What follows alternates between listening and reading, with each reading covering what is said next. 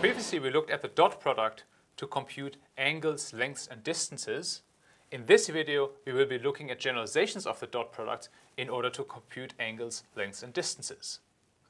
Sometimes it is necessary to use an unconventional way to measure these geometric properties, and the inner product allows us to do exactly this kind of thing.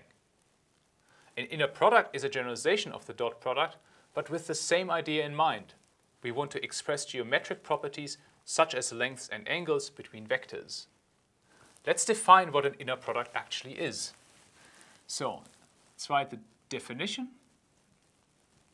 We're looking at two vectors for any vectors x and y in a vector space V. An inner product is defined as a symmetric, positive, definite bilinear mapping. So let's see what that means. We take a mapping that takes two inputs out of this vector space. It's a mapping from V times V to the real numbers. And we say this function is symmetric, positive, definite,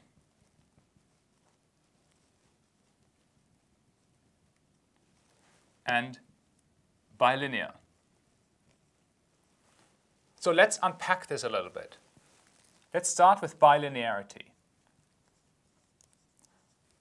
Bilinear means that for vectors x, y, and z in this vector space and real numbers lambda, we get that lambda times x plus z and y, so the scalar, the inner product between lambda x plus z and y can be written as lambda times the inner product between x and y plus the inner product between z and y. So this is linearity only in the first argument of this function, and we require to have linearity also for the second argument of this function. So similarly, we will then require that the inner product between x and lambda y plus z is lambda times the inner product between x and y plus the inner product between x and z. So this means linearity also in the second argument, and that's the reason why this is called bilinear. It means linearity in both arguments of this function. So positive definite means that the inner product of x with itself is greater or equal to 0, and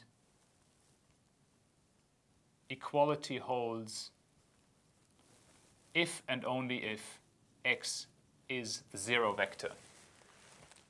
And the last component that we need is symmetry. And symmetric